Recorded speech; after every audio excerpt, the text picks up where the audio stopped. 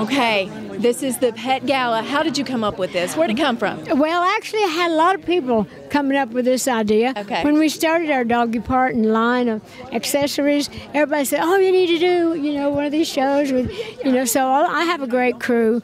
My manager, Danny Nozell, Yes. and all the folks that that work with him. It was just kind of a collection of thoughts and ideas, and of course I love animals, and they thought I'd be the perfect person for it, and I agreed. How many animals do you have currently? I don't have any now, Okay. except my little god dog Billy, the kid who's in the show. Okay. But I lost my little dog. It was a little Boston Terrier bulldog, and I haven't had the heart to get another one yet.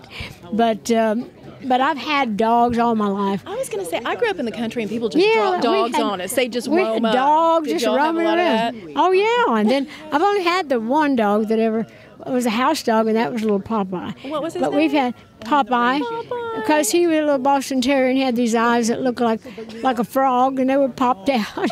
So we called him Poppy mostly, but he was Popeye.